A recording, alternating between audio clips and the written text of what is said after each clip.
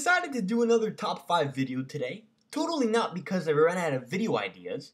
I mean, come on now, guys. Anyways, today we're going to be looking at the top 5 LEGO Ninjago sets of all time.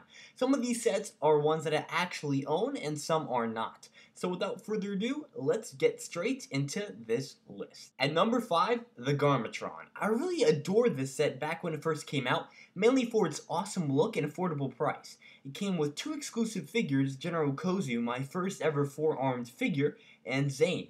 And I feel that it's one of the coolest Ninjago sets ever released. At number 4, the Ninja DBX.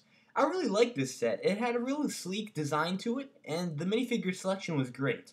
Although I felt like LEGO should have included one more ninja in the set, it was a solid set and deserves the number 4 spot. At number 3 is the Ultrasonic Raider.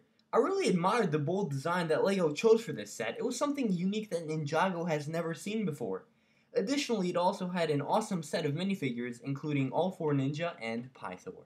At the number 2 spot, Attack of the Moral Dragon. I'm very fond of this set, probably because it looks like the best LEGO dragon I've ever seen. I love the printed wings on the dragon, and the minifigures in this set just complement the dragon perfectly.